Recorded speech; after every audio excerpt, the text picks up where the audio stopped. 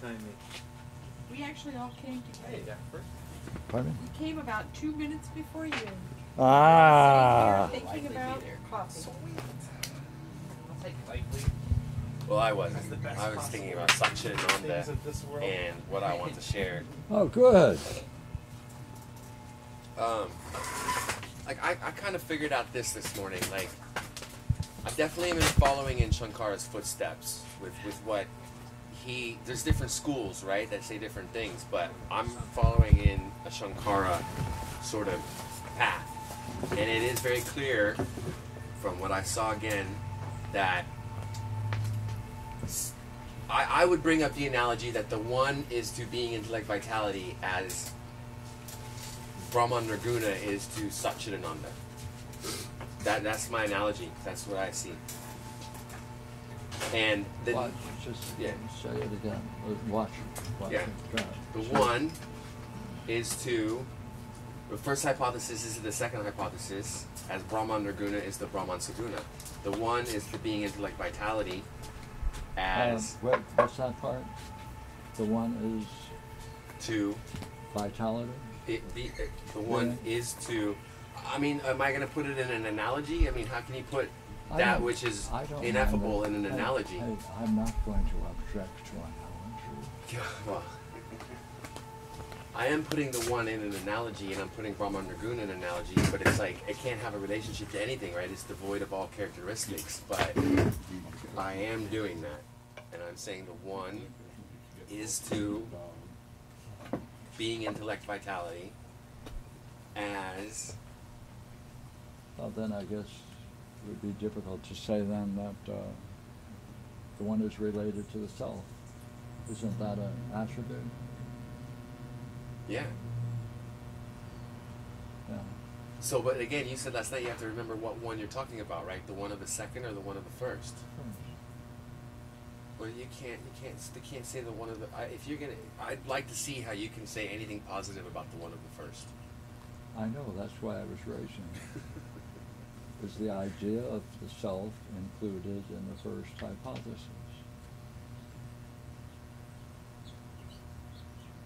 I don't know.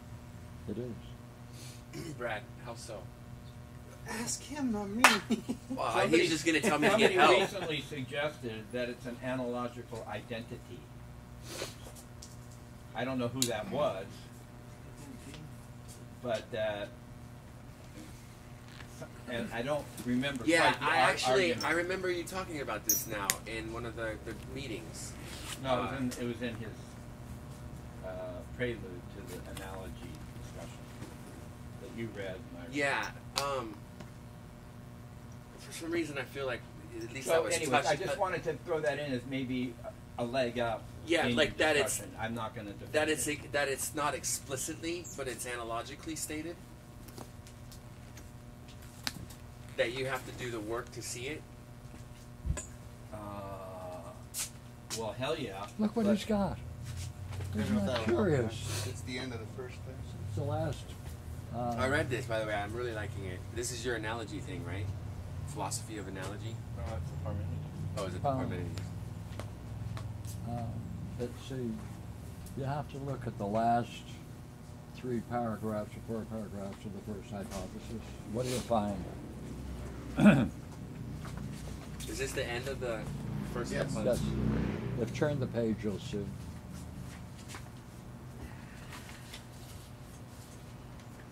I'm sorry I didn't mean to hijack the conversation. No.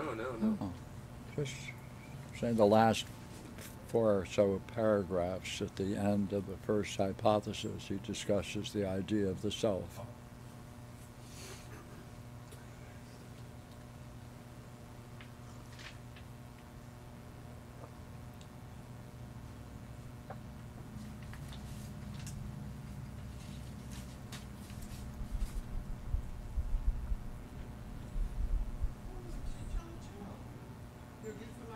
Is it this part? But could anything belong to that self, which is not, or be of itself?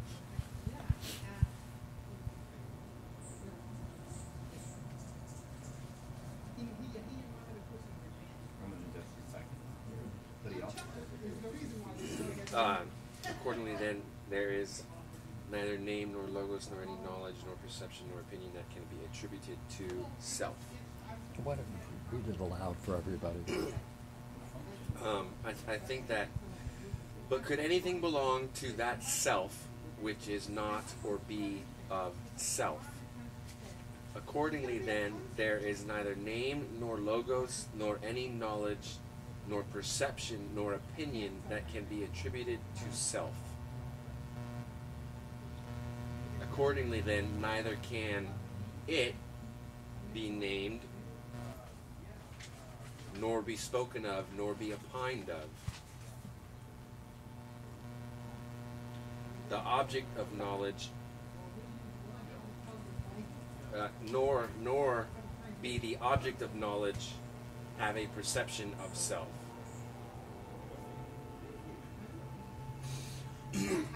Okay. So it looks like that there's an equating this, an analogical relationship, or an identity of terms between the one and the self of the first hypothesis. It's a good way to begin. Of course, now you'd have to make sure that each of the assertions he makes of the self are equivalent to what he says about the one, which we are assuming at this point.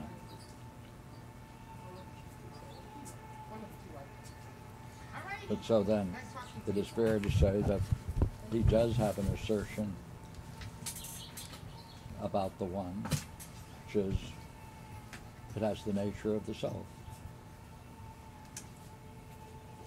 And that's why Aristoteles objects. He doesn't object to everything being said about the one.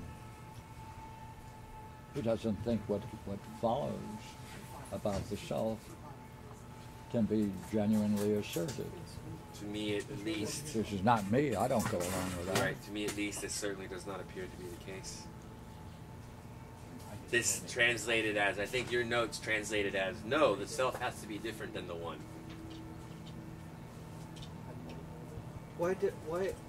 Pierre, why does he, is the self only in, are you saying that it's shown in these last four sections, or this small section?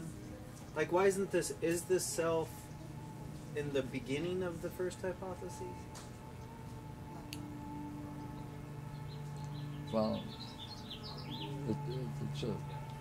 it's a question of what is Parmenides' hypothesis.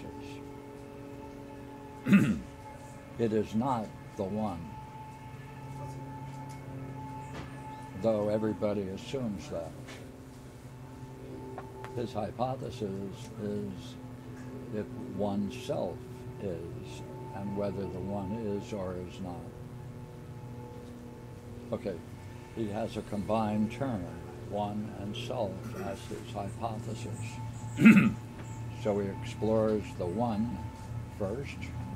When he finishes it, then he explores the idea of self. That is so, like, I would love to see that try to be said in some sort of, like, academic, modern context. I mean, people don't look at this, right? And they don't think like that. Has anyone ever talked about this before in the history of philosophy that you know For of? Christ's sakes, my uncle did. Yeah, right. Uncle Louis, right? My Uncle Louis did. What At many a pub, he was known as Harry the One. The one self. The one self. They'd march into the pub and they'd all lift up their drinks and say, "Here comes Harry," with one of his diatribes.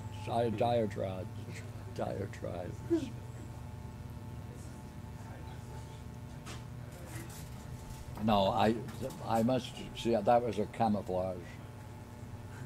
I thought you dropped the question and it worked. No, I'm still thinking. Oh, about good, it. good. Did you want to answer now?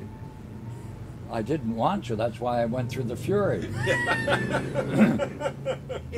I didn't want to admit in such an august company as this that I don't give a damn about what moderns think about the Parmenides, and I never have. Yeah, no, and I agree. I guess what I'm pointing to is that, I mean, like Proclus or Plotinus or anybody that You're asking.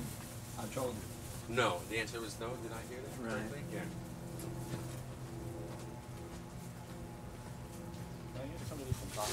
So how could something like that go on for so long not seen? That's Brad's. Look here. Do you know Jeff? Jeff Stern? I do know a Jeff Stern, yes. I may have to make more. That's his persistent question.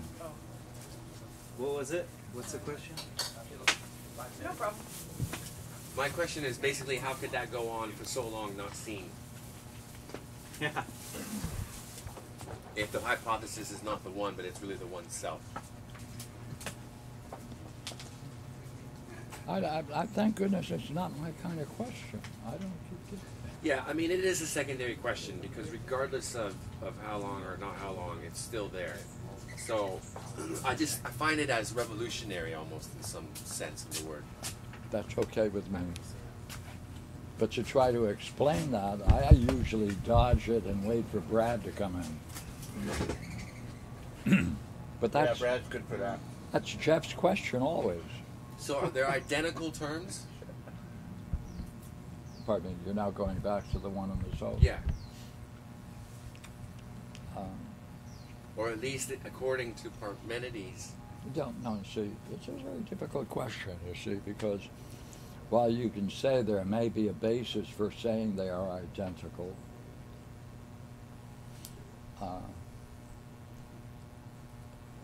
that's not really the case, unless you maintain that the two together represent his hypothesis. Okay. See, to say they're identical, then people can go back and say, well, his hypothesis therefore is the one, since the two terms are identical. But I prefer the other way of thinking, that while there are grounds for considering that they are identical, you have to consider that he's creating it in such a way that those two terms are linked together to one self.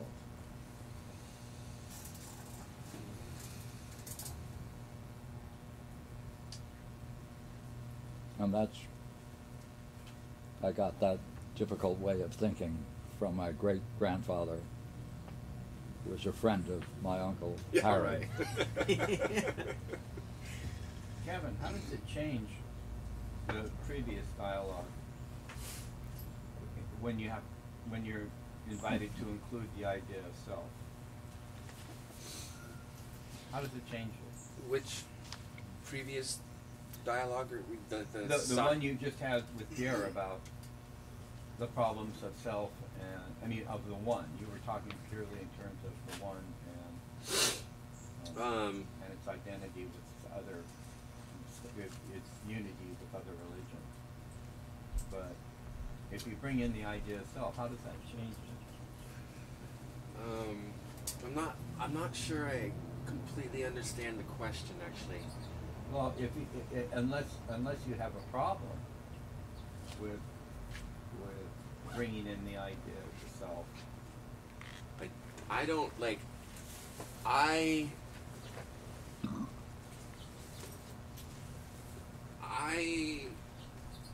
don't. If I understand correctly, like I don't have a problem. Well, this is I think is the issue at hand, but I don't have a problem. I think it's different than what Pierre just said, but I don't have a problem with the equating of the one and the self as identical terms. But like he said, then if you do that, then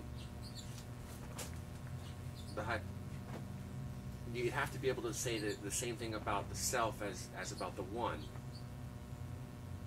And then you have to go and do that and see if that works with what he unfolded, right?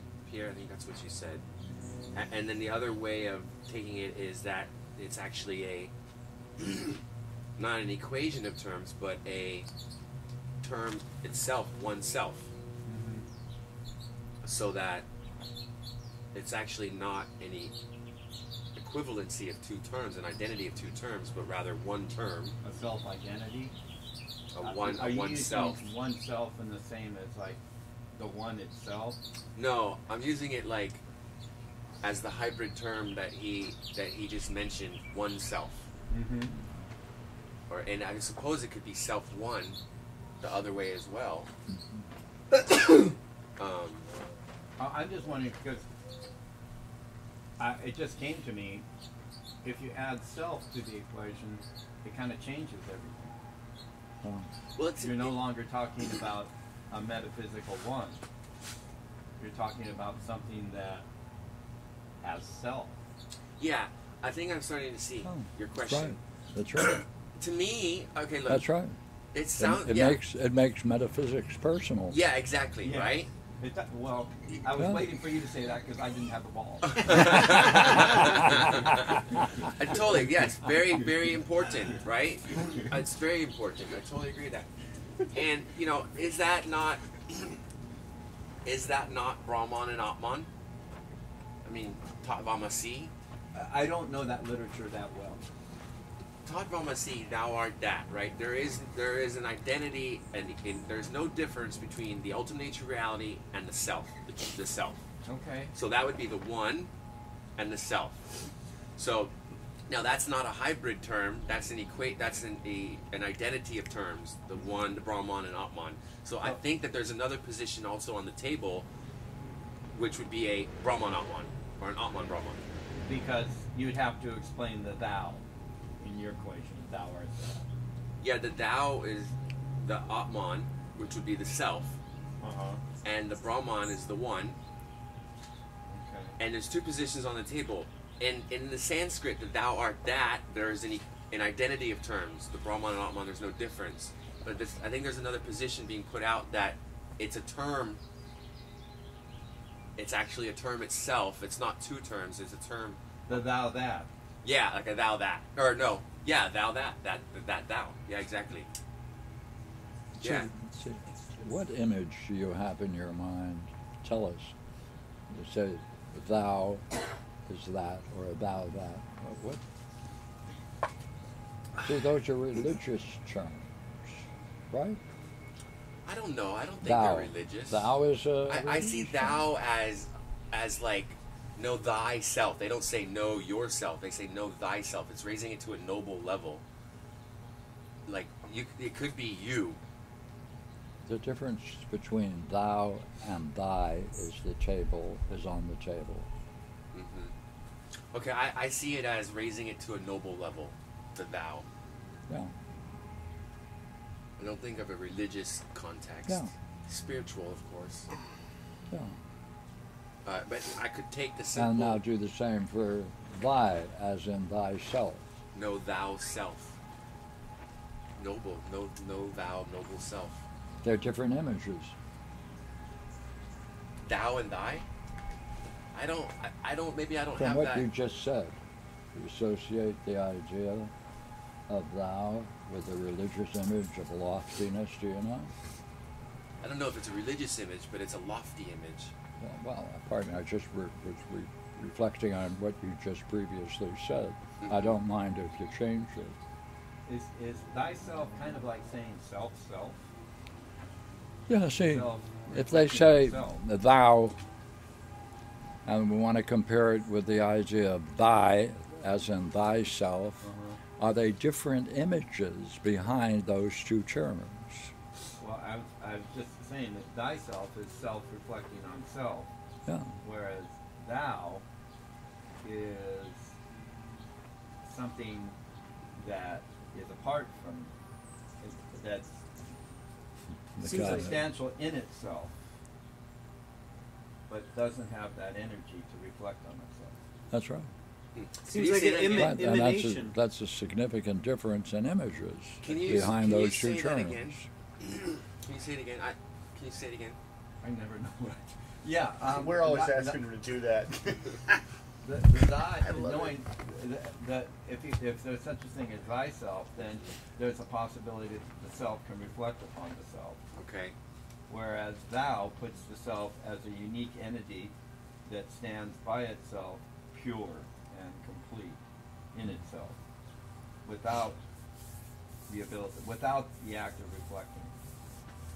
Sounds good. That's right, yeah. I must have missed the Or class. thou does not include the thy. Right. Yeah. Well, because It's like an I mean, to emanation translate- from it, right? It seems like an emanation model. Thou, right? No. Emanated from it. And go ahead. But thy, Doesn't have that distance or right, no. emanation, or it has the emanation, but it can turn back. And if you want to be sure about this, it's best to call on our colleague, Josh. Oh, okay. Right? You've been Yes. into language, right? I do like words, yes, and I definitely like the images that come along with them. Yeah. And thou makes it sound like an other. Like, it does sound religious. It does sound like thou God that out. See the way your hands are? Thou God That's that right. are out there. You know? That's And right. when you say thine, it does, like, includes me. Like, I'm in there. Like, I feel like there's some essence, like when you say thy own self. Yeah. It's already got some connection between the two, of which the otherness isn't completely other. The otherness has already encompassed myself Or- in there. Okay. As they once said, thy is inclusive and thou is transcendent. So I have no problem then changing it to thy art that. But I was thinking the exact same thing. Right? That's what's going on here, right? I'm not going to defend thou. I'm more than happy to say thy art that. Well, but what Why not? Why not defend thou? Yeah. Because I don't need religious connotations and separateness like that. Like that Don't ever go to India. when I was thinking of, no, there's definitely aspects. There's definitely aspects, but I guess the image that I have is of the thine art that, but I was using the thou art that language. And so I'm more than happy to change to thine art that. Thy. Or thine, right? That's the same. No, Thy and, thine is possessive, thy is reflexive. okay, but I mean it's the same root, right? What I mean is it's the same root, right? Thy and thine. Yeah, it's the TH root Right. that gives you two, and two in Spanish. Okay, right. So And do in fucking Swiss German. so thy is reflexive, Two. and thine is what is thy is reflexive and thine is which is No, thou is transcendent and thy is reflexive. What's the relationship again between thy and thine? Thy is, well, thy can be reflexive, it reflects back on itself. Uh-huh. Thy has the secondary meaning of being it's like thy is to my as thine is to mine. Okay, got it. It's a Okay. possessive. Thank Okay. you. But thy also has the reflexive. Cheers, Know sir. thyself is reflexive, not. Cheers. Thank you. It's also possessive, but it's. Yeah, I guess. I shouldn't put those so far away from you, Pierre. Seem to be somewhat enamored to. But in common, I'm trying. Pierre, by the way, I don't mean to give you diabetes. Thank you. No. isn't thy in common parlance just like thou is you and thy is your? Without, if you took away the honorific, you and isn't thy your? Right. I guess it would be right. So Know it your. is possessive, but, Yeah, possessive. but that's not how it functions when you say know thyself. Because it asks you to reflect. It has emotion to it. It's different from know what is thine, I think. But in the thy, there's a divinity that can, if I remember. There's a divineness in See, that. I think there's a thy. if you're in a philosophical system that still uses religious metaphors, that's a different kind of system than a philosophical system that wants to infer whatever is being said from the most profound experiences. and create, therefore, a rational system under those terms. They're different. How did you describe See, the that's religious- Hinduism. Hinduism has this, we could say they may deal with the same class of experiences, but their language is mixed with religious images, and that's what we're seeing, Yeah. you see. And that's like we're going from the thou to thy, and the images behind them, because that's essentially the problem with the fact that the Hindus do not have a strict dialectic as modeled, such as Parmenides. They have a dialectic that models itself from Nagarjuna, and that follows, of course, Sextus Empiricus, which is, well, okay. You put it out there a number of times, and Yeah, I've okay, ignored it, and okay. I'm sorry. I'll get into it. I'm keep talking.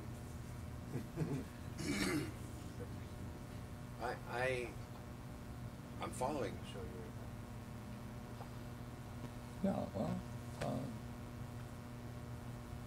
I mean, do you see, like, is this what, I mean,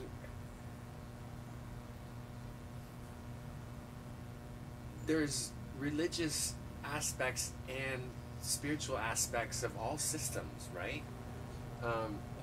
no, Even, I mean, of all, no, not of all systems, but of all traditions that are talking about divinity.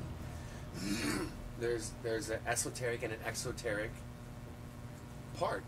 Like, you know, we get into like the Nag Hammadi Codex versus the Church Council of Nicaea, what they put together as the New Testament.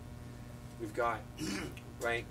You've got in Hinduism, you've got people that are praying and bowing to gods in a religious connotation and not understanding, and then you've got people like Shankara that are basically laying out the dialectical process of going back to the ineffable Brahman or the One. It's so well, I see, it depends upon being careful about the use of terms at this point. Mhm. It is certainly true that Shankaracharya follows a rational model, but he does not employ a dialectic as we understand the word dialectic that comes out of the Platonic literature.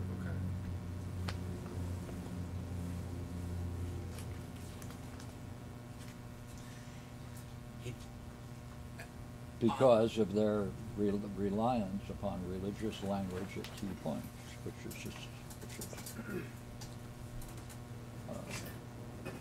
like certainly in the Upanishads, the idea of self plays a major role.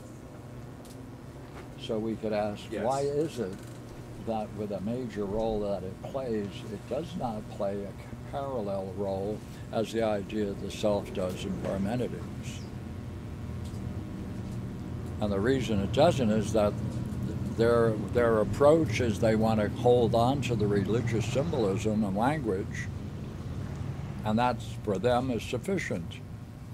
For Platonic, they want to say, no, we'll use religious language only as a metaphor.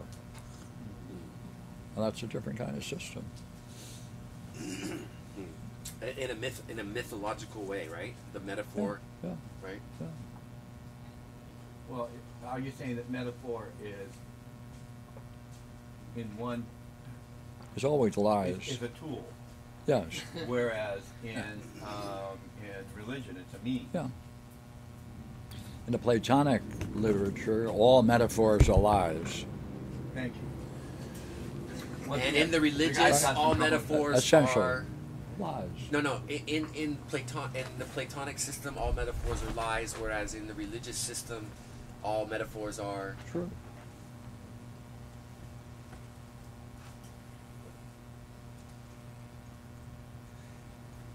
But by definition, a metaphor is false, right? Yeah. So we need to send them a memo. Well, like when Heraclitus says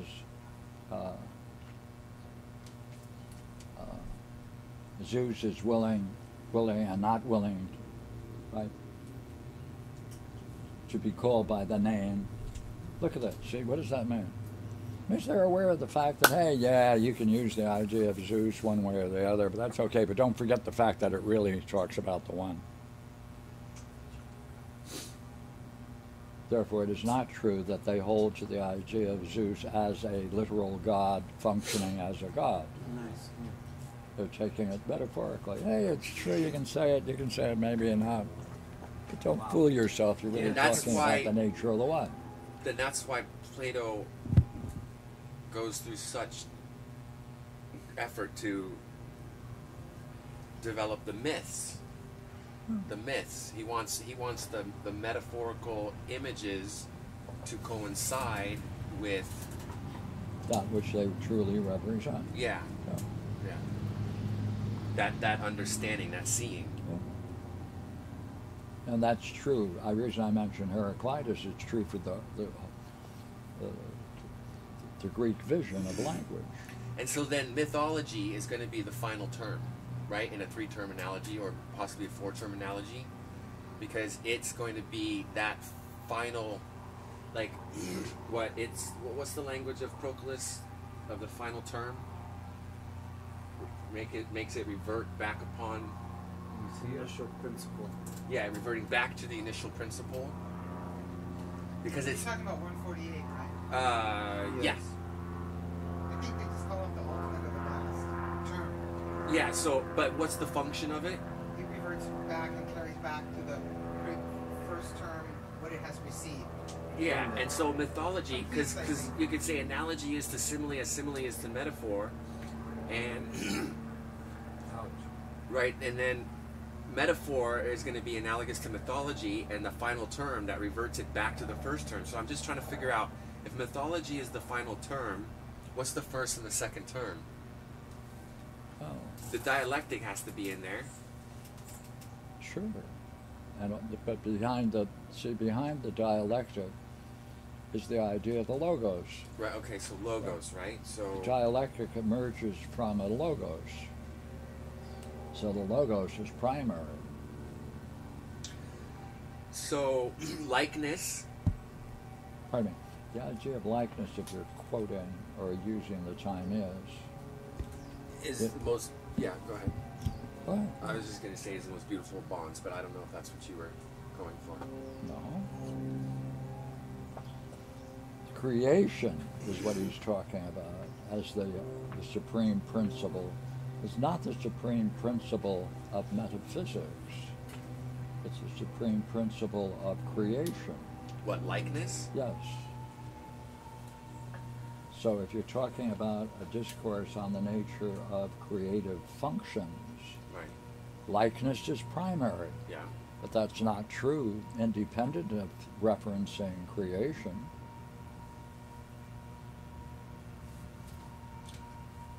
Yeah. Right. Okay. In principle, all art follows the model of likeness. Because all art deals essentially with the problem of how to create from a model to a copy, and that's the principle of likeness. Mm-hmm. But that doesn't mean that's the highest term in a metaphysics. Well, that seems clear because we're very commonly saying that the one or the good, and maybe the self, are the highest term. Oneself. Yeah. Right.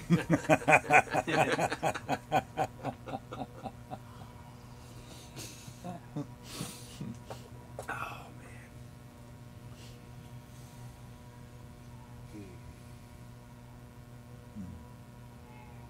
What's it like, Kevin, being here discussing these ideas with us as compared to exploring them in India? Well, you guys are more intelligible because I agree with you more. What a burden. I don't know if that's a compliment or a put down. Oh, yeah, it could be a compliment.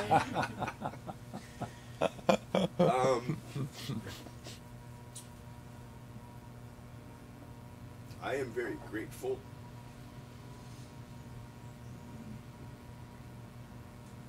to have met Pierre when I was 18, and I am very grateful for all the study that's unfolded, and being in India and going to these so many things about the Bhagavad Gita and like Advaita Vedanta and participating in these satsangs, and there's a lot of people who I feel are right there with us, and sometimes they use different terminology, and it might sometimes make a difference and sometimes it might not. I feel like I very much am in this game of comparing and contrasting. I feel like that's what I've learned from, at least, is it all relative, right? Like, you can compare and contrast these different systems and come to an understanding of your own that allows you to follow in these footsteps and walk in these footsteps. So, like, I feel very happy to be there and participate in all of that, even though sometimes I'm like, no, they don't get it. And, like... What we'd like, see, now that we know you're into this game the way you are, and do you find that people there where you were engage also in making these comparisons, like you mentioned the Bhagavad Gita? I think most of us would reflect upon the Iliad.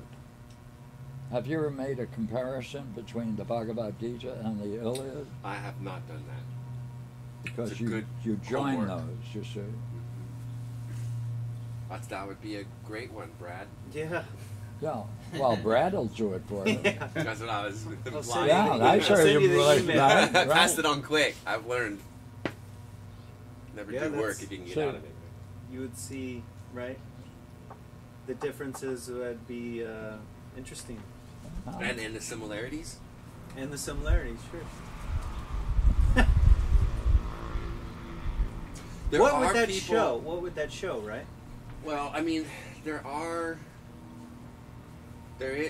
not everybody, but there's definitely people that are into this comparative exploration, and I've known three. they find out whether they are not real quick after meeting me, because either they're going to object to the things I talk about, or they're going to participate.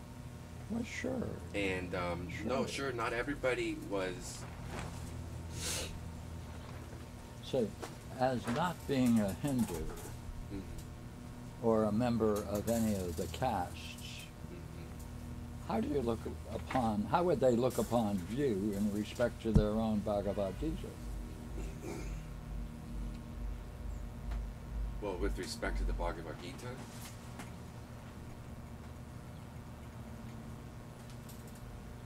I don't mean to make that obscure. If Arjuna's goal, what gets him into the conflict, mhm, is that he is persuaded by Krishna mhm, that if he does not enter Right. into combat, right, the very system, the caste system of which they are inherently trying to preserve, will fall apart. mhm, mhm. Now, I'm not a Hindu. They would look upon me as outside of the caste. I'd be a Sudra. One of the hordes of the enemy. Right. Is this the outsider or the untouchables, or is No. that different? Yeah, the untouchables. right. And therefore I'd say, let it fall apart. Yeah. But if, But- if you use that language now,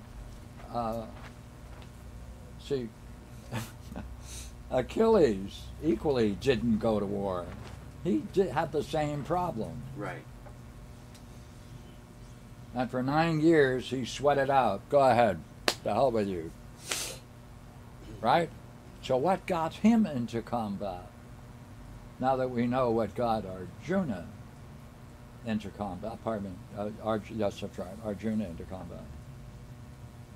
One was saving the caste system, but that isn't the case for Achilles. What was Achilles? He had to discover what held him back from combat, Right. and whether or not he had grounds that are justified. And therefore he had to go through an amazing self-analysis to discover the roots of his refusal to fight. Right. And this That is, he had to become rational on a higher level, and that therefore freed him from his reluctance to enter the warfare. He had to give up his hatred and his fury by seeing the roots of it. Hey, by seeing the roots of it. And this is where you saw the model of midwifery unfold in him. Yeah. So does the Bhagavad Gita have anything comparable to that? Actually seems opposite. It's Opposite. irrational. Yeah. Right. It's irrational. Save the irrational system. It's saving an irrational system. That's if we take the caste system on a physical level, but, and yes, there is that unfoldment in society, there's a physical level, but I saw it as reality having integrity, like everything functioning properly, that, like you say, to hell with it, like if I was an outsider, I'd say to hell with it, let it fall. That's impossible because reality has integrity, and so everything's properly functioning. Like it's impossible for it not to be. Pardon me. That's using an analogy to obscure the fact that that book specifically defends the caste system as a reality. On a physical level, you're saying. Like, and I agree, like, it's weird to reconcile. Like, when I'm going by on the streets and it's like there's supposed to be divine love and compassion everywhere, it's like, how in the world can you reconcile that with completely ignoring a whole section of people, like, by saying, oh, it's their karma? Oh, yeah, well, it's a cop-out. That's right. Of course it is. So there's that. It There's is. that. I There's mean, no doubt. Yeah, but that's what Arjuna is defending. I wonder if it's a metaphor, and it's in principle, like, in other words, like, there's a symbolic understanding of it versus a metaphoric understanding of it. Can you save it? I guess, yeah. I guess can I save it? Last night, what you were telling me last night, you just defined a tragedy. A love of order is a tragedy. Love of body was a comedy, and love of beauty was philosophy. And you just described a love of order, which is a tragic. And you used Oedipus and other social orders as an example of that. I don't want to save it for the sake of saving it. I have to go back and look. Right? I have to go back and look to see if it's analogically, symbolically presented, or if it's metaphorically, like trying to actually literally save the caste system. By the way, I didn't mean to screw up. No, that's right. You're exactly. I follow you. If I think, and that's yes. I don't want to save it as a tragedian. I want to see if it's savable as a wisdom lover. So, by saying it's a metaphor, you can find a higher way of seeing it. I'd have to, if I can see the analogy and the similes on the symbolic level and get out of the metaphoric way of looking at it on a physical level, then I could see how it represents a higher through a lower. But I have to justify that with the text, right? See, the classic and the classic period, when the caste system was in place before the British came, right, it was a law that a Sudra, right, the untouchables, any of them that even overheard a discussion of the Upanishads, the punishment was molten lead poured into their eardrums. It's irrational. No, wait a minute, that's the law. Hey, equally well, if a sutra was found quoting any part of the Upanishads, especially the sacred 13 or 11, the punishment was cutting their tongue out of their head. That's a religious system. That's the religious side. No That's doubt. not metaphor. That's, yeah, you know. It's not metaphysics. It's not spirituality.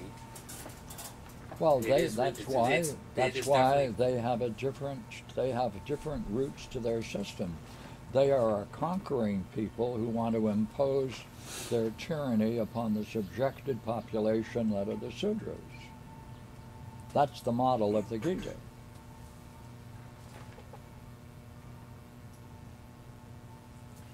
Does that put them in the fourth then?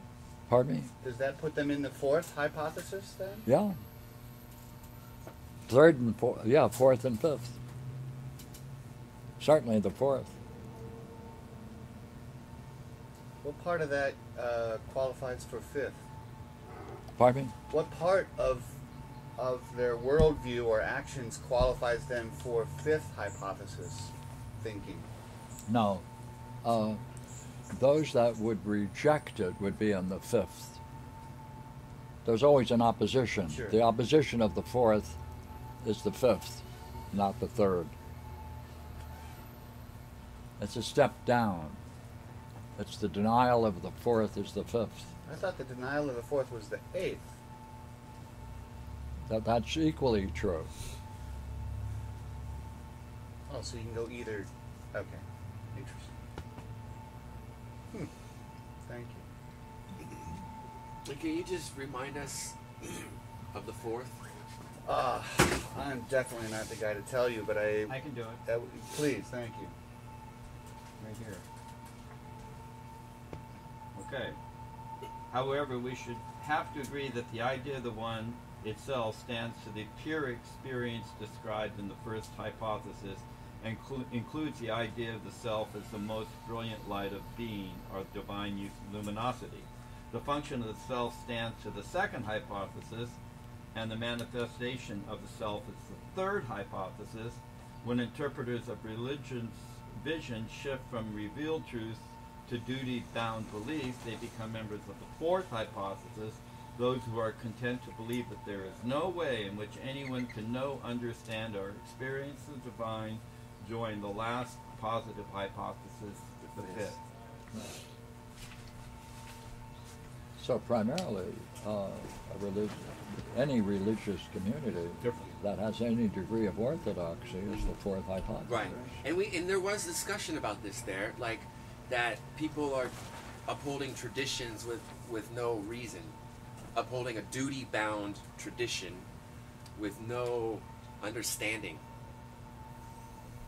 Well, in Like order the caste system. to preserve their position of power. Arjuna is a Kshatriya, right? Right. He's a warrior. Right. And their primary duty is to maintain the privilege of the ruling class, which is the Brahmanas. So you're going to say there's no symbolic, analogical understanding that it's taking that metaphoric value? Well, I'm not saying that. I'm saying if someone wants to play the game of doing it symbolically, they're going to have to remove themselves from the basic realities that it rests upon. Okay. That is, that Hinduism rests upon.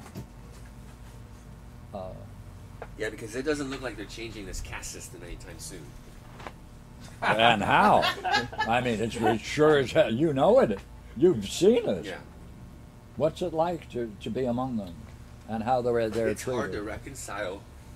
It's hard to understand how someone can have this like unitary vision of the ultimate nature of reality, but like these people over here don't count. Not only don't count, but are not allowed in. Yeah, until they're allowed to participate in any way. That's right. At all. That's right. Literally kick dust in their face. That's right.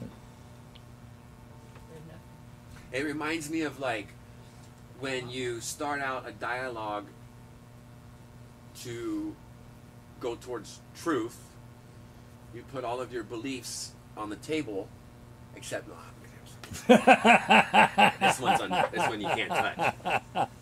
That's my wallet talking. See, that's why Buddhism was so central to come out of India. Right. There was this sort of reaction to that. Yeah, they said, the hell with it. Right. The hell with all those distinctions. Male and female, class systems, forget it. It has no reality in terms of the world of the spirit. The counterattack. But then, of course, in the history, the Hindus then drove the Buddhists north, and that's why the center of it moved from central India into Tibet and Indochina. And still they have a monastery system, which Yeah. is supported by the people around them to some extent. While maybe it's not casted. Yeah. I mean, those temples in Tibet, the pictures I've seen of them, whoa, they could like rival European king, castles. Like, that's amazing. Mm-hmm. And so you have people living that still elevated lifestyle because somehow they're elevated spiritually. Yeah. So maybe it's not believed, but some functioning is still happening like that. They still maintain that. Hmm.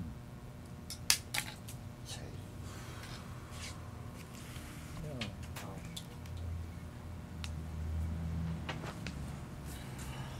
See, the question is,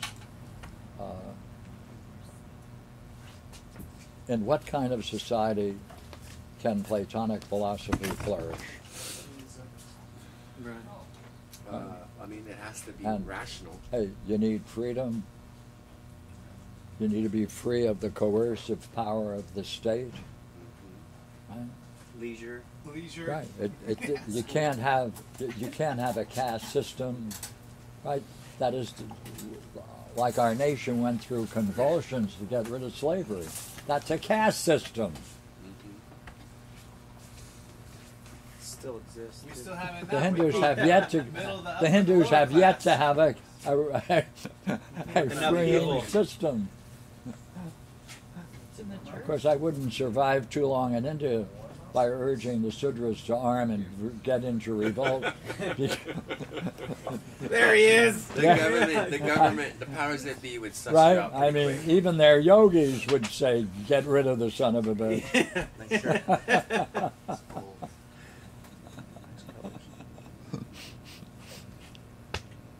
Right.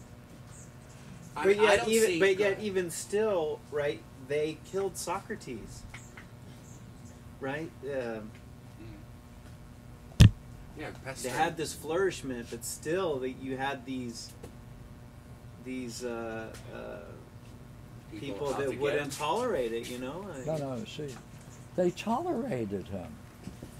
And even in the apology, hey, 200 people agreed with him. It was only 31 votes that shifted it.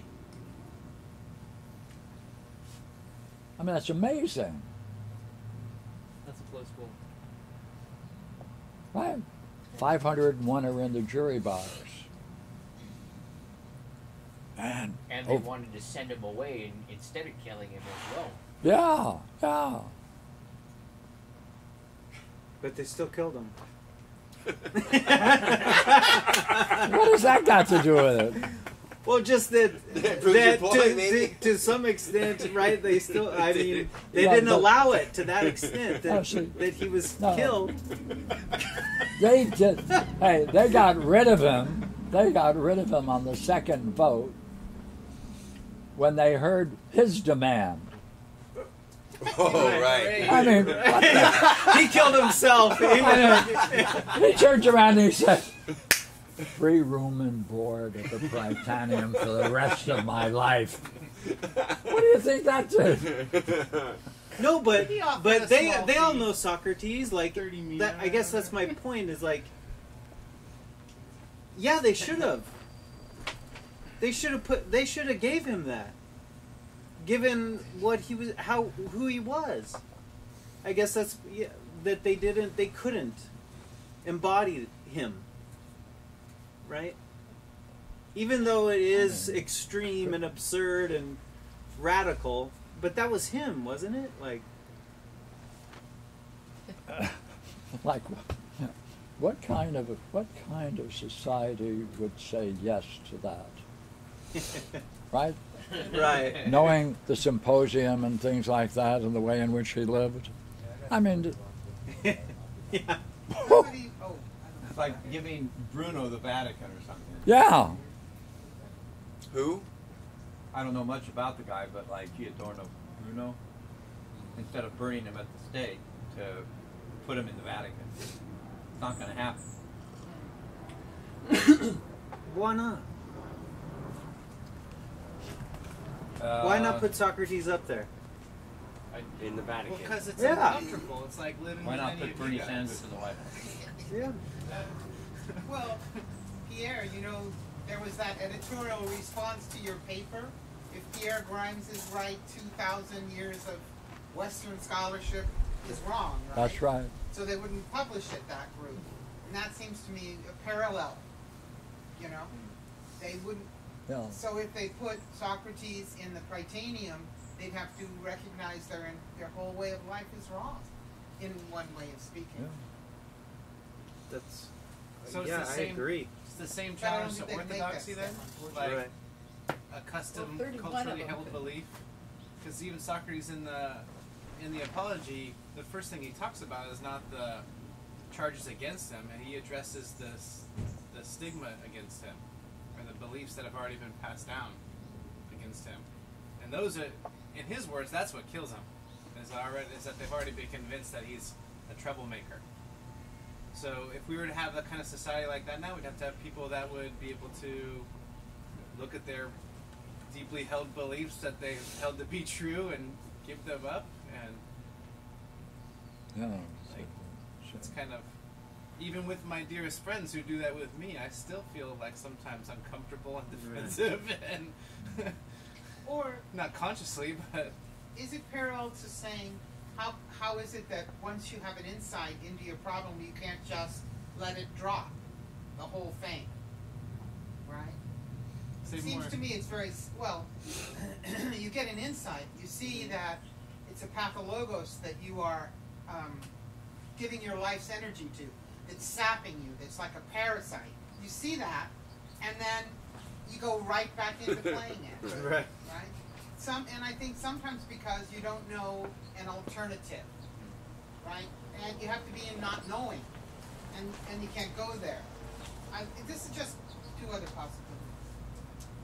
I like that though, because that not knowing takes away the structure that you're used to functioning within. Right. So in some sense, you have to still find a new way of being that has its own integrity that's not based upon tradition. And you don't know if there's one there. That's it. You're threatened. There's no role. All your relationships. That woman, Mary Marvin, who lost her relationship, she got into midwifery. She was married.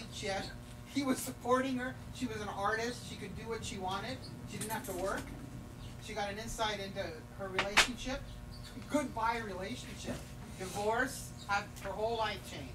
And she was nothing but angry at Pierre. She couldn't see any benefit in the insight, in the change of life at all.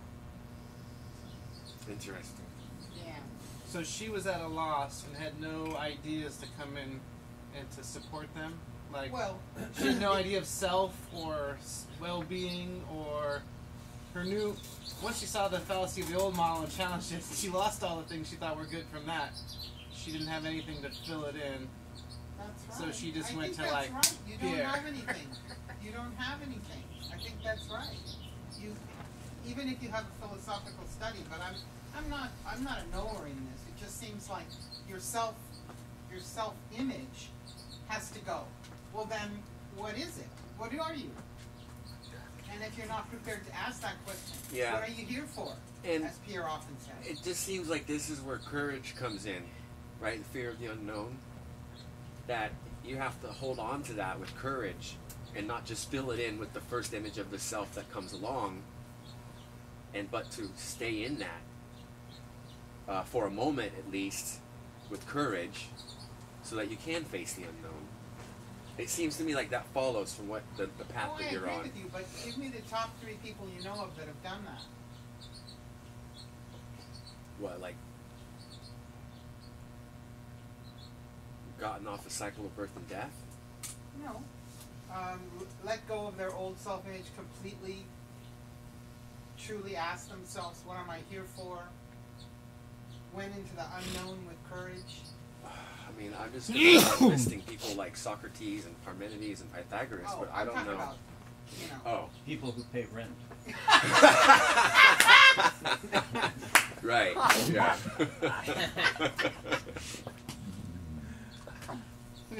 Well, I mean, this kind of goes back to being in this world but not of this world. Like, you have an image of the self every time you pick up and drink a cup of coffee or get up and brush your teeth in the morning or put your clothing on. There's an image of the self. But if you don't identify with that image of the self, then you can be in this world but not of this world, and you... Like, this is me drinking, but that's not me drinking. You'll pardon me saying it sounds like a cop-out. Yeah, I mean, no, that's fair enough. I They think know we I'm need to kind of go... going in the direction of rudeness these days. I feel like... It does. It does something. There's a self-image when I drink my coffee. There's and an so image... I just have to live in the self-image but not be of the self-image? Well, I guess my question is, how can you be in this world and still truly reflecting upon the one self? Reflecting on the one self. Or, I don't know if I should take your word seriously, but I would ask that man. Look, if I understand correctly what you just said, let me try to restate it so that I do understand. You're saying that you drop all images of the self and you stay in that state of unknown with courage, without fear, and go into the unknown with courage and picking up no more images of the self. Is that right? Well, I don't know. It might be enough to go on with, because I don't know if there's a dropping of all images. What I was talking about was that moment when you see that you've been living out a self-image based on a path of logos. And so you see that that's false, right, at that moment. And so can you in fact drop it? And it seems to me, the second problem I have with what you're saying is, courage in the Republic says it's a state of mind where you have to go through pleasure, pain, desire, and fear, right? And there's a state of mind I'm lacking from that. So it isn't that you have no fear; it's that you can maintain courage is to be able to Jeffrey. Go through it, right? Yeah. Well, preserve. You have to have a faith. You have to have a kind of faith that the nature of reality is what the lawgiver says it is, right? Right. And the lawgiver says that you have to have no false image of the nature of reality, right? So you have to be able to maintain that and go through pleasure, pain, desire, and fear, right? Right. And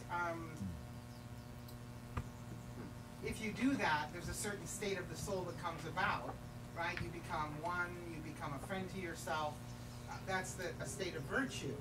But, so given those two things, would I say that my question holds with respect to that? And so am I asking whether someone could do that? Is that right? And not pick up another, well, that's it, I think. One thing we've seen in our studies is that we do go from self-image to self-image. You go from being your mother to being your father to being your sister.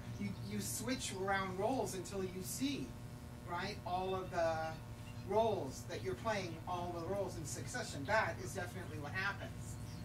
But I mean, I don't know if that avoids the question of can you stay in the state of insight and not do that? I don't know. You know, I hope I'm not getting off topic, but it looks like the question is that can you be in the body and not have a pathomogos? Like, is it possible? I think that's the way you saw it last time too, right? With the cup of coffee example. But I don't think that would be the way. That's your take on it. I don't know why. That's an interesting take on it. I guess one thing I think about is Pierre. I remember him saying one time that the necessary condition for existing in the universe is to have a pathologos. Huh? Like, I to don't be think soul and body, the necessary condition to be in body is to have a pathologos. Like, you can't be in body without pathologos. I don't think that's what Yeah, he well, said. Well, there did is you the say that, separation Pierre? of soul from body in I the wouldn't field. put it that way, but it's similar.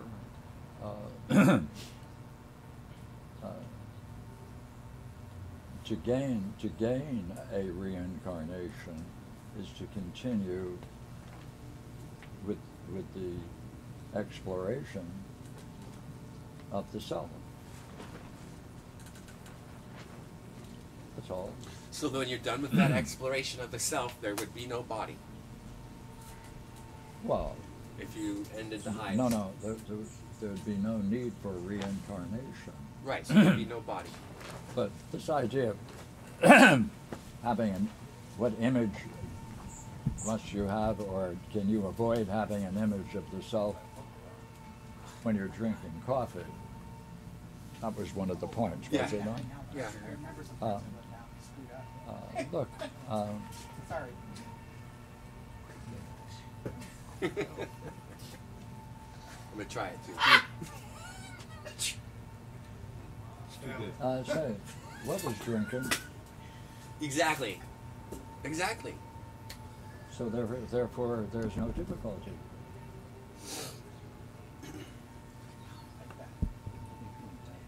Well played, well played. Being in the body, there's no difficulty.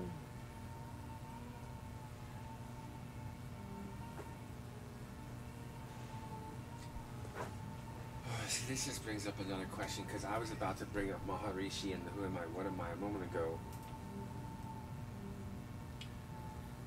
The question is whether or not the idea of the self is a legitimate philosophical and only philosophical question.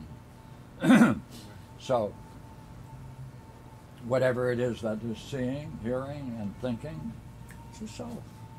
So watch.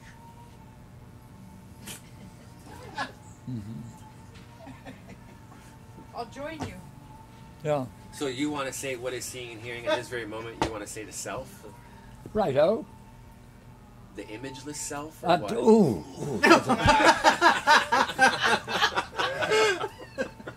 Image of the self. No, the No, he said imageless. imageless. Is there What? any other Imageless. The imageless Oh, self. oh. Like the non-attributable self. Image of the self is a Of course. Right. Right. So the imageless self, the unattributable self, right? Then the ineffable self with a capital S. Yeah, but you don't even need the negative. Well, it seems to me like you're going then from first to second. Wait. Why? Because that's putting horns on a snake.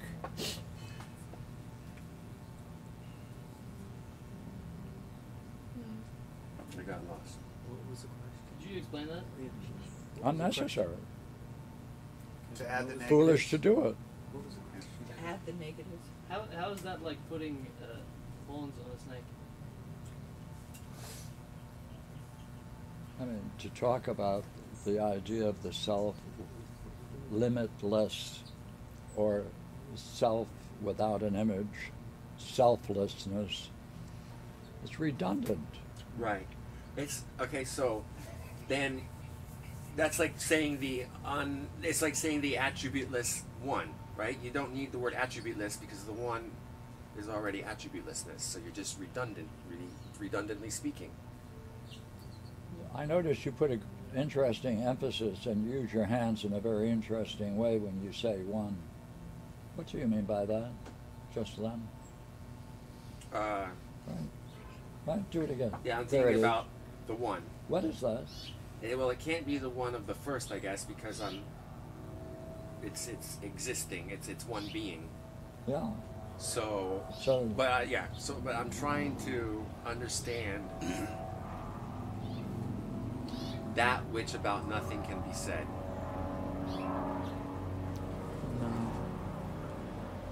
And its relationship to that about which the first thing can be said.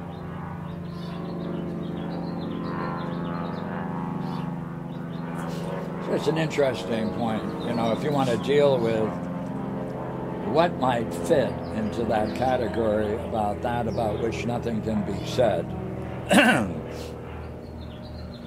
you're engaging in a reflection, and you're saying, let's see, what can I put in there?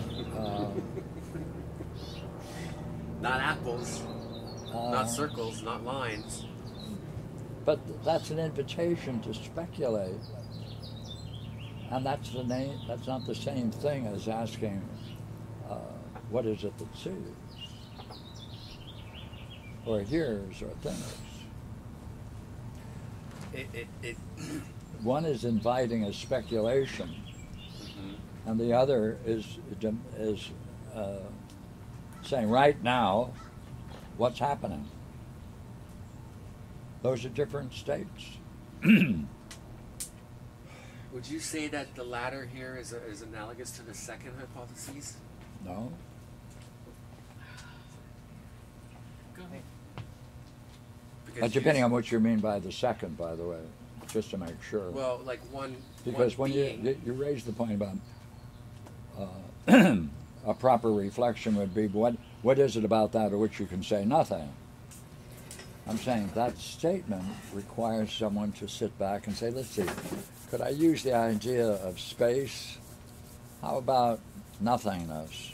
How about maybe death? It engages in reflection, doesn't it? Looking for what would satisfy that question or that point of view. I'm saying that's different than asking of saying, what is it that sees? Right, and what hears, and what thinks. What I'm saying is that those questions, what is it that's seeing and hearing right now, and thinks, is the second, and that what is it that which about nothing can be said is the first. Look here. If you were in the second,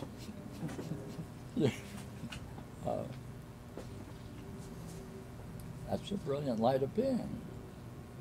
Right. So, well, and when you say the self is seeing and hearing, so you want to say that answers the question of what sees, hears, and thinks? Well, if you recognize the self, as you said, in that, because you just clearly said a moment ago, the self is the answer to that which is seeing and hearing. And if in that, that's got to be connected to the most brilliant light of being. That is either true or it is not true. That inquires a reflection, a looking, an inquiry.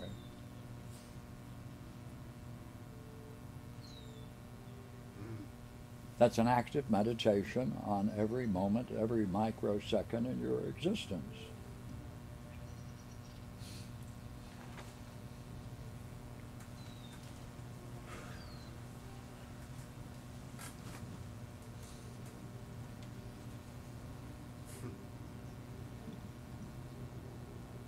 And it has its fun aspect.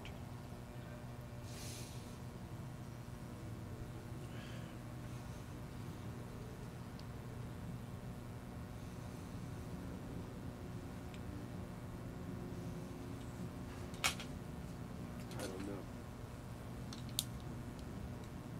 What's at stake?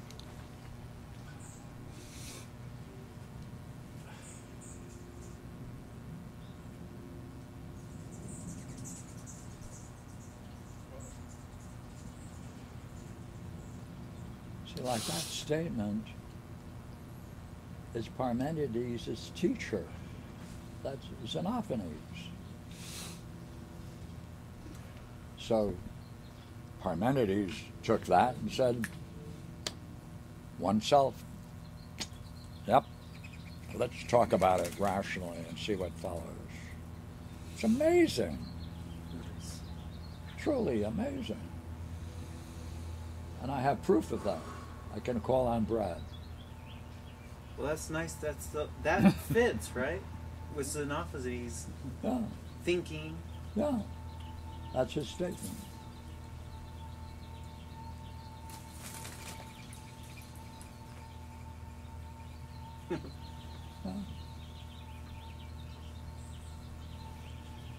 And people that followed him said, "Oh, what he means is that it's the mind that does all that." But that's not what he said. But I liked what he said, which is simply it's the whole. Right.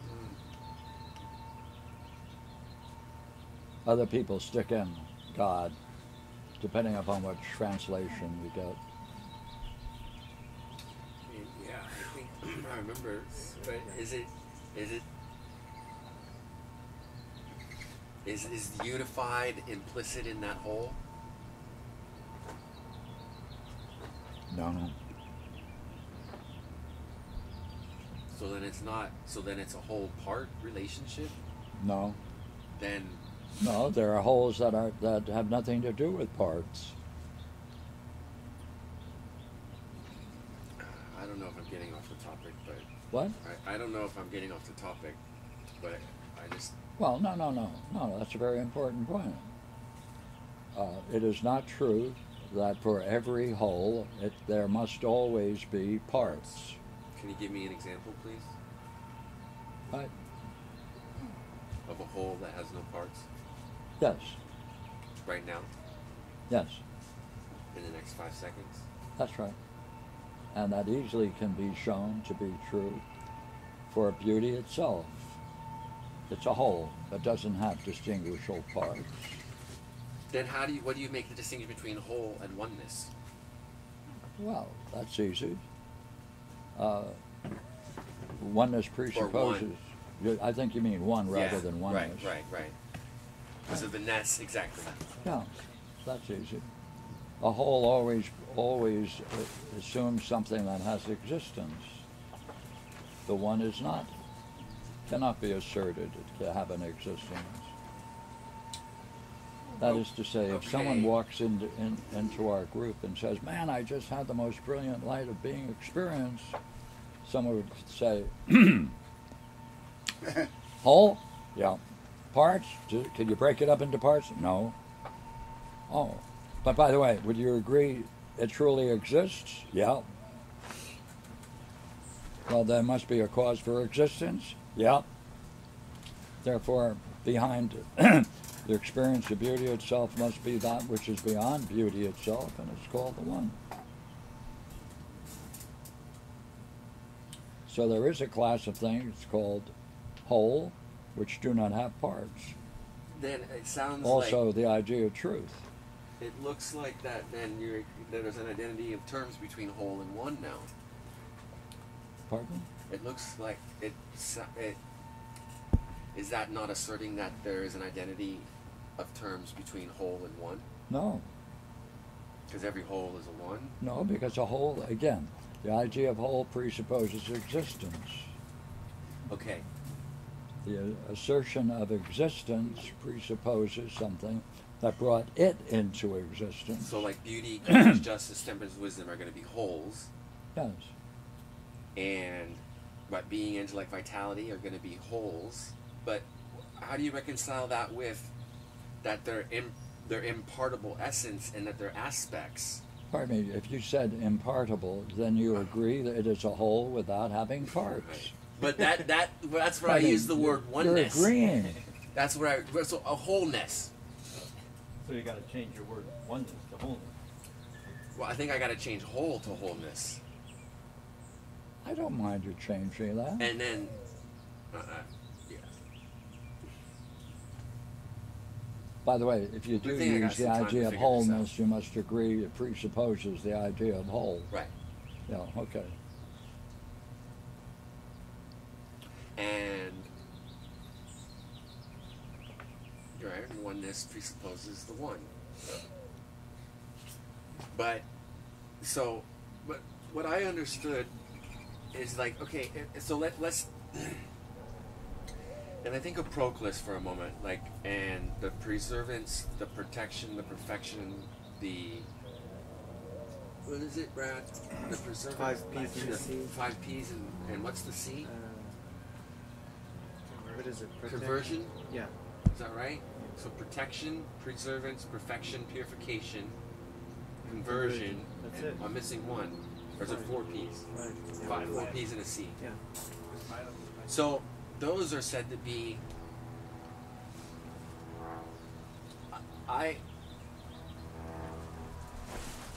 That you can. There's language that. So yeah, impartible. I don't know, man. I want to say that there's something. Yeah, there's something.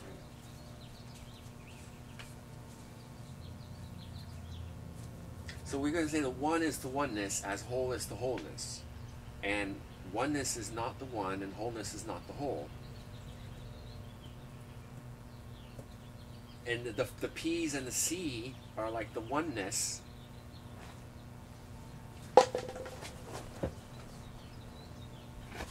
And it sounds like we're also saying it's like the wholeness. And then that's where the terms are collapsing for me. The one and the whole. Pardon, that's not clear, that last step.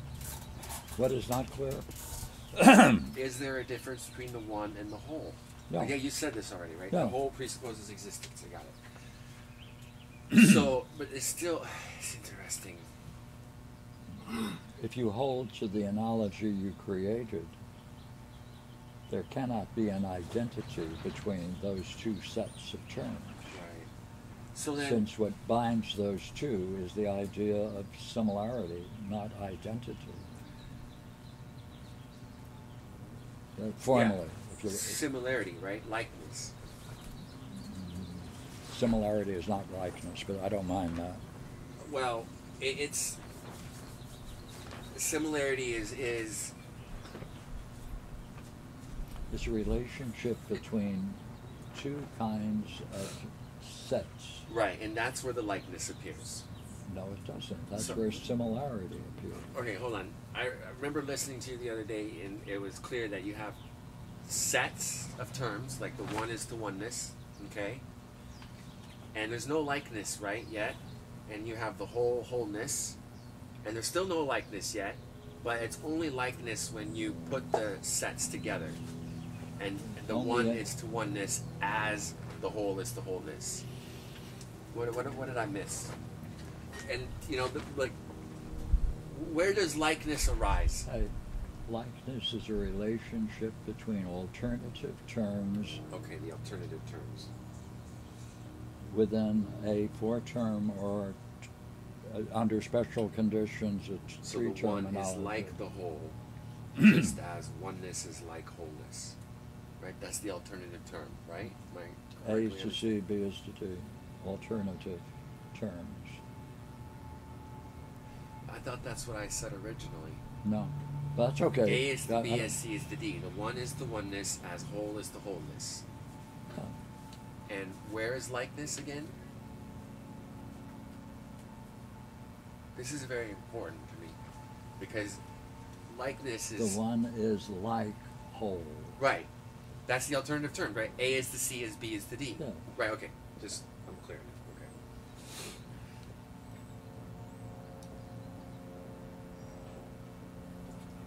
Yeah, I don't know. Now you may choose not to put them in terms of analogy to make your point. But if you want to use an analogical structure, then certain things follow.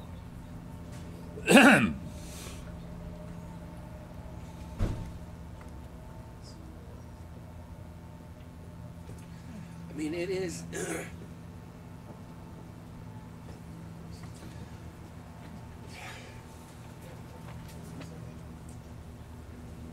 I don't know if this is even. I don't know if I'm changing the subject, but it's like this leads me to the statement that we participate in a hierarchically structured nature of reality, and it's only through analogy that we can work our way back to the source or the highest term,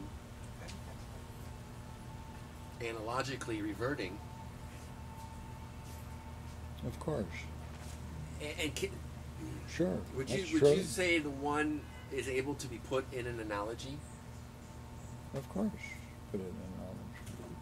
Also can put it to oneself in analogy. But it's then not going to be that it's not going to then be the one of, well, if it has a relation, it must have an attribute, right? I don't suppose you could say what is the analogy of the oneself, Say it so again. that we could hear it and then argue it. Yeah. What is the analogy of the oneself? Yeah, man. Looking at me. Tell me. This is when I look at Brad. I will buy you a 4. beer for that one. 4. I The usually have analogy 12. of the oneself. Well, okay, so one self is to Why aren't you asking? one being. Why? Okay, finish it. Finish it. As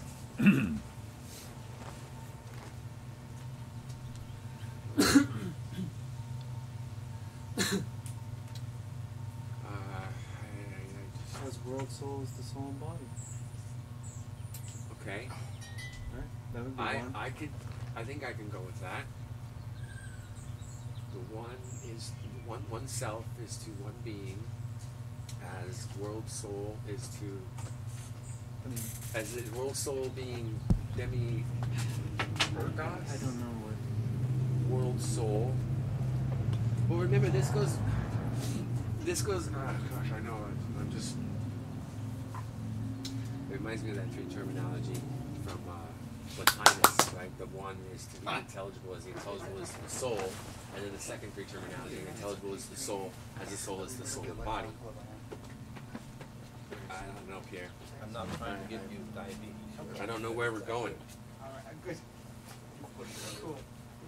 I lost sight of what we're trying to get at the root of.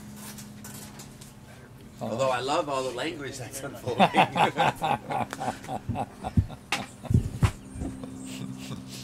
Yeah. And I am eternally grateful.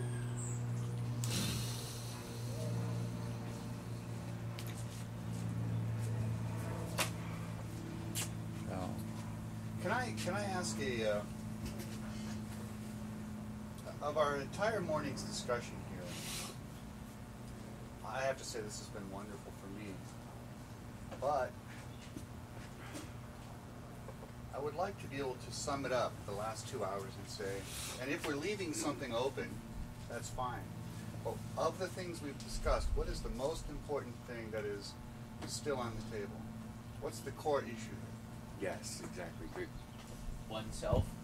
What? I'd say the whole. The relationship between the one and the whole. Yeah. How can you have a whole without parts? I'm missing.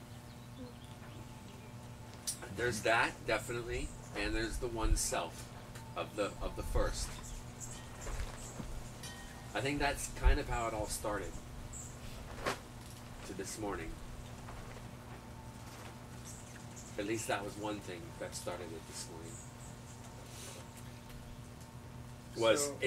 Was the question about identity between one and self, or is it actually one self, not one self, but one self, self one, Yeah. versus an identity of terms between the self and the one, or the one and the self. And then looking at the last part of the first hypotheses.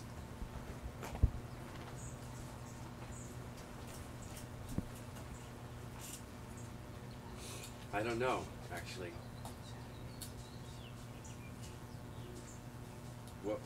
What would you say is the one issue, or summing it up, what's the one question that is on the table, or that? Well, yeah, that's. I mean, you know, I have a habit, as it's been pointed out to me, of dragging on beautiful discussions right at the time when Pierre's got to go. So I won't do that. But if there's a, it sounds like there's a couple of really great questions here. But if we could put it all into one koan that we can walk out the door with and chew on for the rest of the day or the week, what would that be? We collapsed trying to figure out what is the highest analogy possible, metaphysically speaking, basing itself ideally upon the Parmenides or some other religious system. So what is the highest analogy? If analogies can be hierarchically arranged, we're struggling for what would be the highest of all of those possible analogies. That's where our colleague was going through turmoil in his soul as he was trying to figure it out one way or the other. Welcome to turmoil. And Brad was sitting in the background chuckling, which is why he had to get up there on the doorway and laugh. Right? Mm-hmm. Yeah. Okay.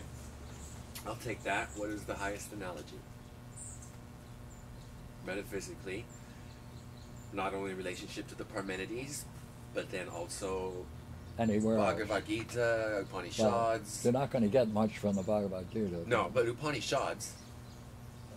Possibly. Rig Veda. Possibly. Yeah. And Shankara, because but he's explicating what he sees in the Upanishads. I want to unpacking it. Yeah. Bring it around sometime. I looked at it this morning. You're the one that told me to get it when I went to India. You're like, make sure you take Shankara's Upanishad commentary. Let's read it. Come on. Well, okay. Pardon me. Yeah, that means you have to recall what you just said. I looked this morning again. No. What was it you just said about Shankaracharya? That he was unpacking what he saw in the Upanishads. And then after that I said that... if you change your language, I don't mind it a bit. You believe that Shankaracharya has explored or unpacked, as you said, the idea of the self. I, at that moment, said, oh my God, you must have some interesting passage in mind, because due to my failing memory, I don't recall it. So I would be very happy to rehear it and reassert that great principle by a good quote that we can all share from your reading. And we're now talking again about the self and the one. I don't care how you express it. You said you would have a quote that shows Gaudapada, right. Shankaracharya's unpacking the idea of the self. I said, good heavens, I must have missed it. Could you please read that where he unpacks the idea of the self in the Upanishads? Well, I think I've got it, but I yeah, just good. gonna Just read it. Well, I don't want to keep you. Oh, don't.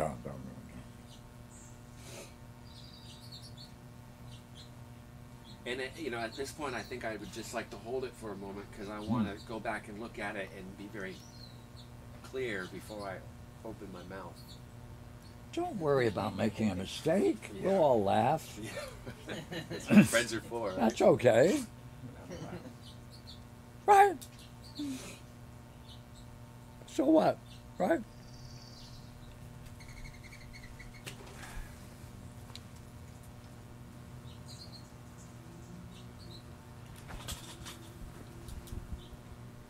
Okay, how about this one?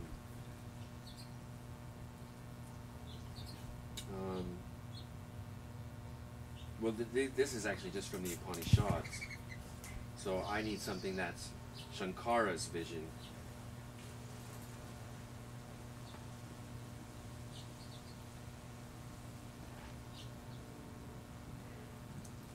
The Upanishads definitely unpack this idea of the self. Just go ahead, just read it. Okay, well, I don't even know what this does, but this is one quote. You cannot see that which is the seer of seeing. You cannot hear that which is the hearer of hearing. You cannot think of that which is the thinker of thought. You cannot know that which is the knower of knowledge. This is your self with a capital S that is within all. Everything else but this is perishable. Did that unpack the idea of the self? Okay, so like a dialectic on the self. Is what I'm What, looking whatever, for. see, it's your language. I don't want to impute my understanding. Well, on that, I but- would say that that's what I'm looking for, is a dialect on the self. Yeah, would you call that a dialectic? No, that wasn't on a the self? dialectic on the self. Like, I want to see it just like Parmenides, with the hypotheses unfolding dialectically, with the self as the starting term. See, look here. Parmenides explores the idea of the self in terms of the idea of purely and then connected with the idea of ousia. Right. He does that through the first three propositions or the three first hypotheses. Would you say that's what you just read? No, I would say that what I just read is a statement that would be appropriate for a hypothesis. Like within it, it would only fit within a particular hypothesis. And therefore it doesn't unpack Pack it it, in right. respect to what we just talked about. No, it doesn't unpack it. There's another quote.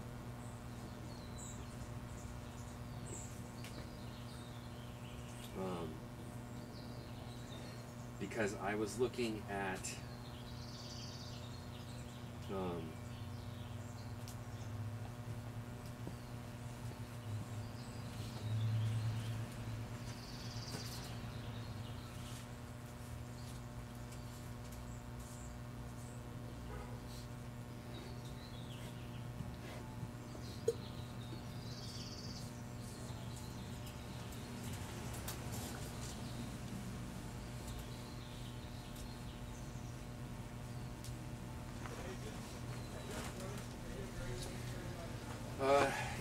I don't know. I just gotta I gotta look again. I doubt I'm gonna find though a dialectical treatment of the self, the way that I would in the Parmenides. Yeah. And in Proclus, he did the soul, right? He did the dialectic on the soul. Is it? I can never remember where this is. Is it in the commentary of the Parmenides. Is it in the Parmenides commentary? Does Providence? It's also in the elements of theology. I thought for It's some also reason I in want the to say in the commentary on Euclid's the first Timaeus. book. For some reason I want to say it's in Euclid's the commentary on Euclid, the first book of Euclid. But anyways, if I can find it, I will. But it's like I'm looking for something like that. I don't necessarily think I'm gonna find it formally. So what does that mean? Like, the distinction of formally? Well, can I see it informally? Like, I he's don't know not what that making it means. Yeah, explicit, but it's implicit. Well, there's a lot of things. You're lucky if you use the idea of searching for that which is implicit. The question is whether or not you can attribute to something, that is, in some way, render it explicit, not implicit. Sooner or later, we've got to say, hey, behind all of these implicit meanings, there must be something explicit from which all of these must be generated. Have to connect it in some way.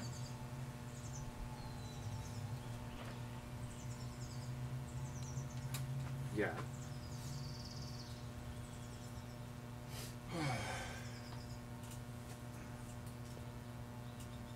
So then, what do you see as the relationship between Shankara's treatment of the Upanishads and his commentary and, like, Proclus with the Parmenides?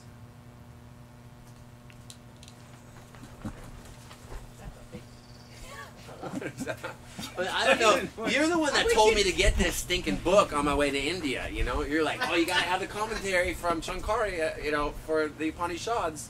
And like I'm reading it, and it's like completely analogous to the Parmenides to me.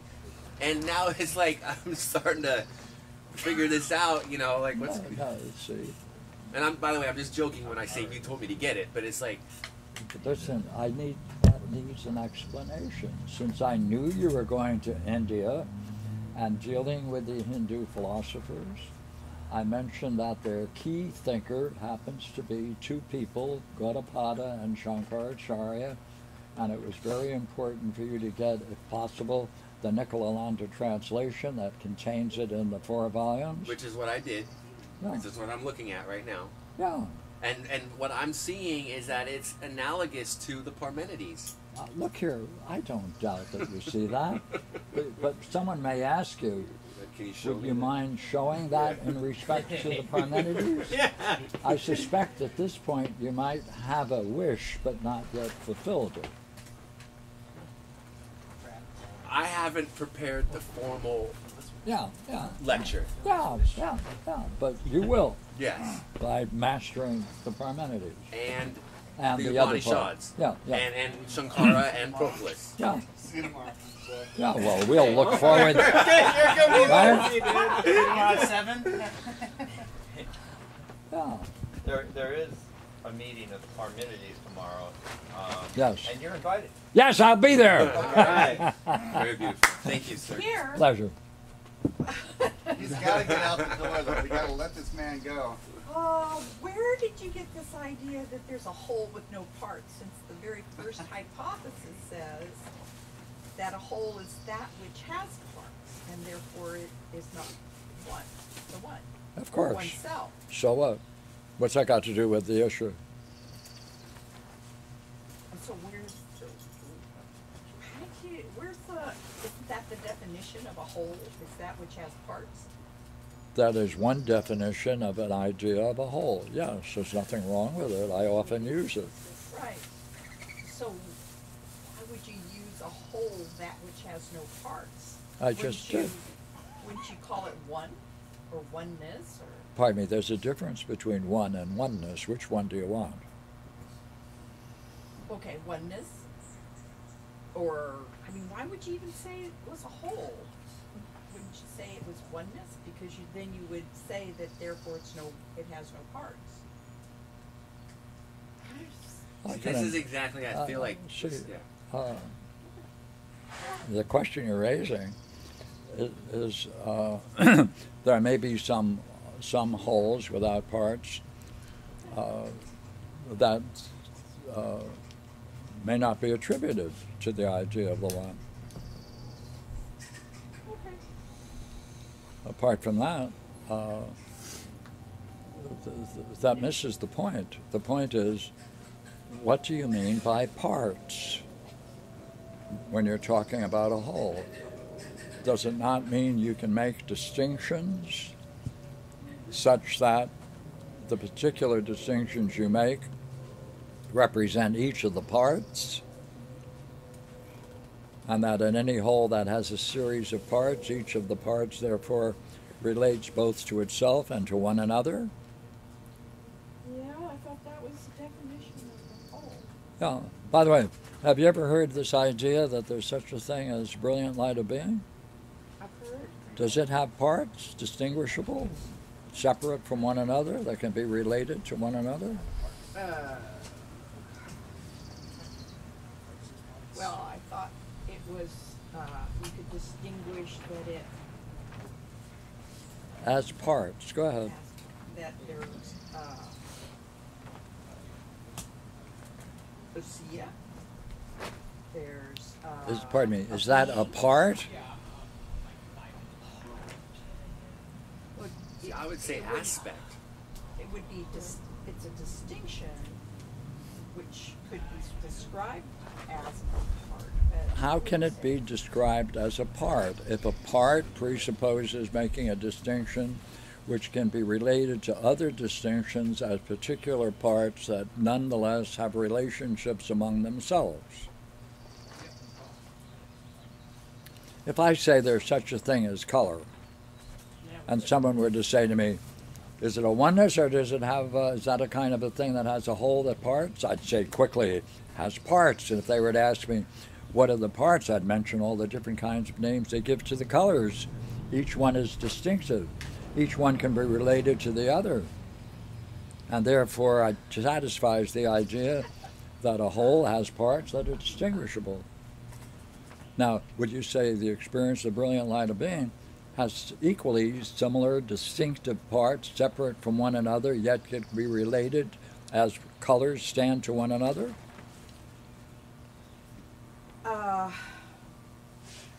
When you talk about the experience,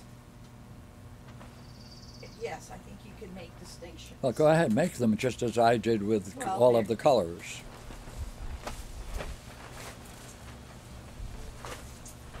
Well, that it's brilliant, that you're real. Are those parts separate now? That's going to be separate. Well, I thought there was a difference between things that were separate and those that you distinguish. That is that the They're going to be distinction- different, separate, and is going to be separate from distinguished? Good. I'm with you, Regina. No. Well, like aspects, like yes, you can say it's brilliant. You're comparing it with other. You're saying it's most brilliant. Seems like those would be aspects. Pardon me, to we're talking experience. about parts now, not aspects. Well, Look, take another example. Would you agree there's such a thing as space? Would you say it has distinguishable parts? distinguishable parts, space. No. Thank you. Then there is something that is a whole that does not have parts. Would you agree we can talk about time? And within time we can make distinctions, can we not? Yes. And each is separate and distinguishable? Separate and distinguishable. I guess the word separate doesn't have to apply. I see distinguishable as that those can be parts. But if you're defining parts as separate, then I'd say no. What do you mean? You don't think the past is separable from the present? Of course you can make distinctions that are separable. Within a whole, there are different kinds of wholes, therefore. Okay. There's the idea of space, there's the idea of time. How about the idea of eternity? Does it have parts and wholes? See that? According to the Parmenides, yeah. What would be the Always. parts of eternity? Would be the parts of eternity. Well, it wouldn't be a whole. You mean, well, isn't it a whole? Don't you mean it's by whole? Would you not agree there are ideas? Well, And we that's can why they ask say whether or time not is the this moving image idea of or that eternity. idea is. Past, present, and future taken together as a When we simultaneous talk whole. about the Parmenides, when he talks about it in the second hypothesis, he breaks it down into one and being, or one inertia, or one participates inertia. So he doesn't use the word, and he does say that there is a whole that has a part.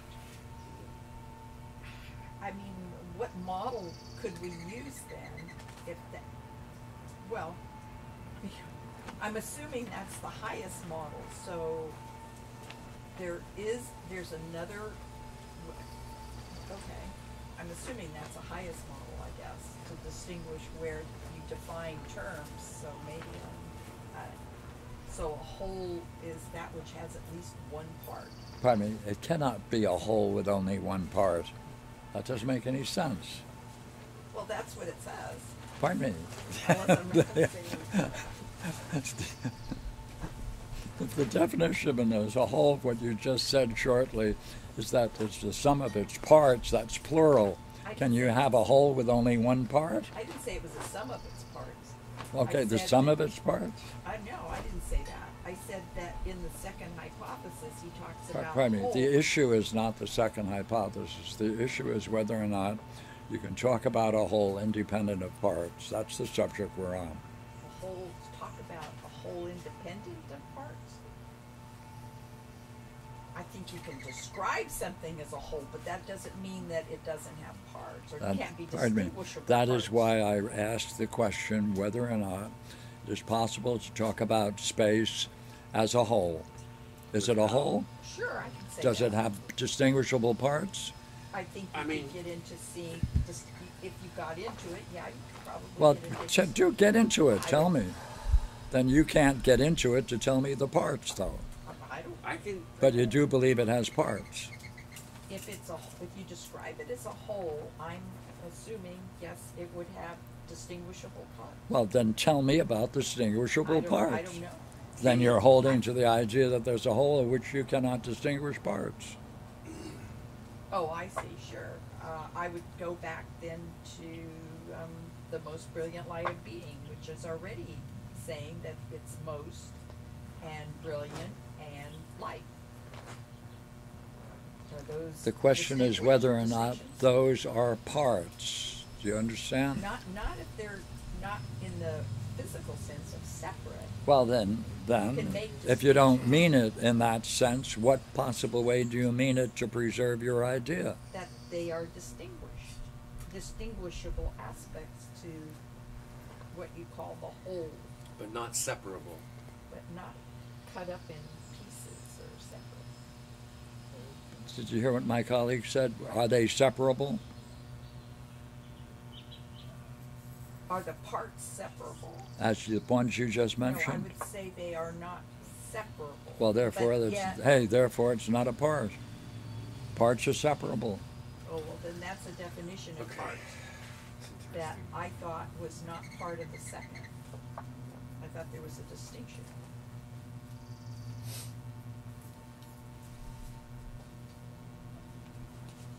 Unless it's a language issue.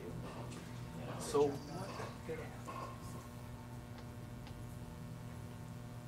Then I don't understand the argument of the second hypothesis, which breaks out one being as having that there is a whole and part, but each has that which is the other. Look here. So it's interesting. It's Whether just or a not language. you can find it in the second hypothesis or not, Uh-huh.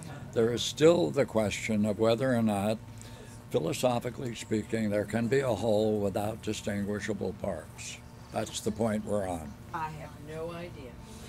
Well, pardon me, you just agreed that you can talk about some things that are whole that do not have distinguishable parts. That I know of that doesn't. Pardon me, didn't you use the idea of space? Well, Did we not talk about assuming the I idea of each? understand. That I know what Okay, you don't space want to. is. Well, I'm, okay, say, I don't know the distinguishable parts of space. Or beauty. I mean, like, yeah.